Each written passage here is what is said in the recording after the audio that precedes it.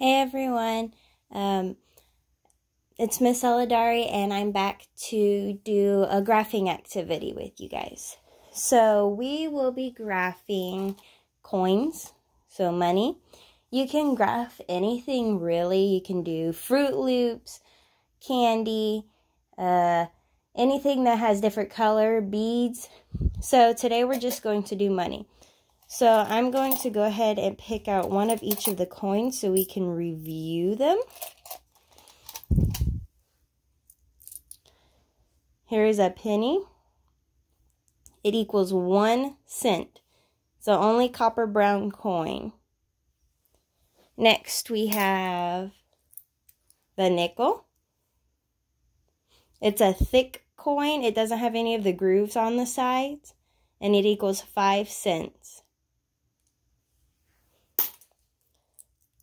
Next is the dime. It's the smallest coin, and it equals 10 cents. And then the quarter, the biggest silver coin, that equals 25 cents. So when we graph, we're going to go ahead and first draw our graph so we can sort our coins. So you're going to make kind of like a giant L shape. And then let me grab my one of each coin so I can remember what I'm graphing.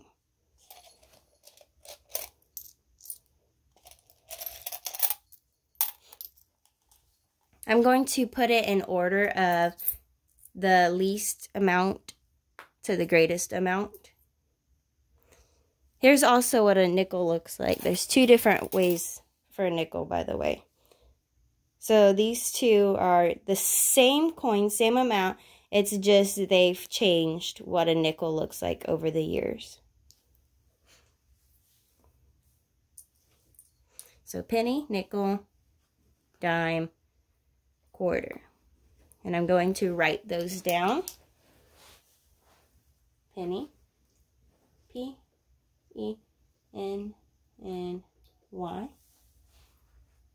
Nickel. N-I-C-K-E-L.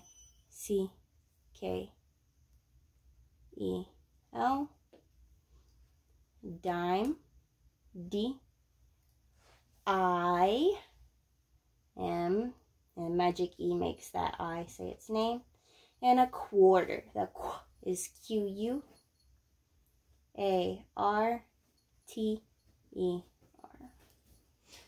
Okay, now I'm just going to dump out my coins and sort them.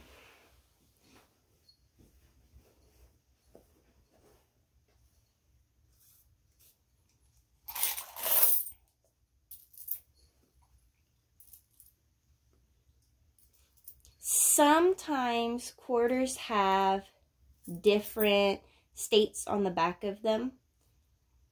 But as long as you know that this is the face on the quarter, then you're good to go. Just double check that. And the quarter is the biggest coin, so normally it's easier.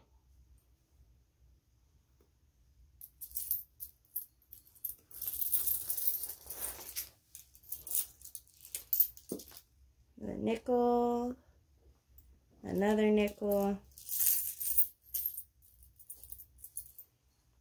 2 pennies. And then they've changed the backs of pennies over the years too. I think these all might be the same. Oh, here they go. But a penny is very easy to identify because they're copper. They're the only copper coin.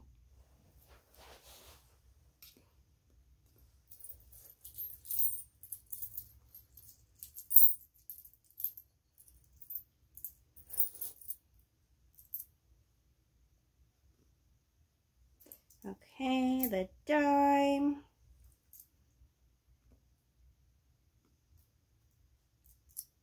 Nickel, penny, dime, nickel. And then I have a penny and a nickel. Okay, so I have sorted all my coins. Now what I'm going to do is I'm going to write my numbers right here along the sides. And I'm going to put a dot of however many coins I have next to the numbers as it goes up.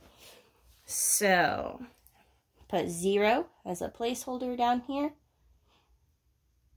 1, 2, 3,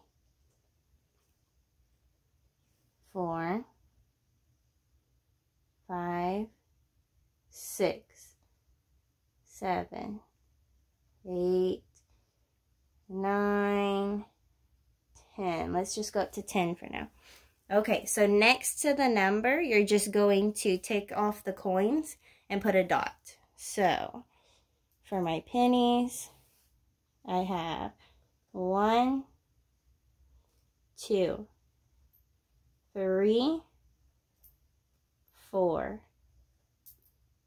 5, 6, 7, 8. I have 8 pennies. Now the nickel. Move that away. I don't put any right here. This is 0.